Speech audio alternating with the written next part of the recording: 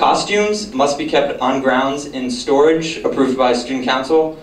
If you have costumes, you can keep them in Memorial Gym in a locker, or you can apply for one that's in Newcomb. Also, just to jump back to travel, we will fund buses if your group can make the argument that it's more cost-effective to rent a bus rather than have individual members drive. And we'll also fund rental cars, which I think some people are always surprised to hear.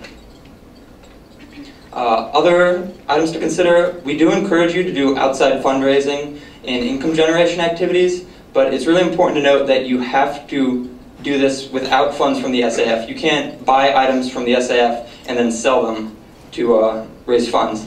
Also, umpire and referee fees are fundable, but we cannot fund coaches' salaries.